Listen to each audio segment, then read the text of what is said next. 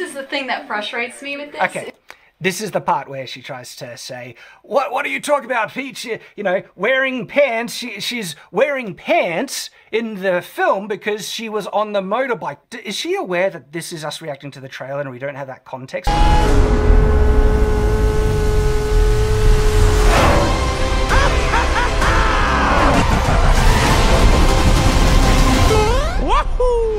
Because when we have that context, did we criticize her wearing? No, we didn't. Makes perfect sense she's wearing pants. Not a problem at all. Didn't even come up. Wasn't on the radar in our review as a criticism because we knew by context it didn't matter. But in the trailer, we didn't know that. It actually looked like they might have been removing the dress entirely, or at least most often, so to have her more often wearing, you know, the biker outfit. Oh my God, okay.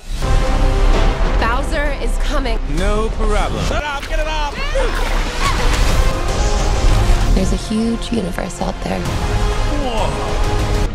No pressure. Scummy, lying, dishonest.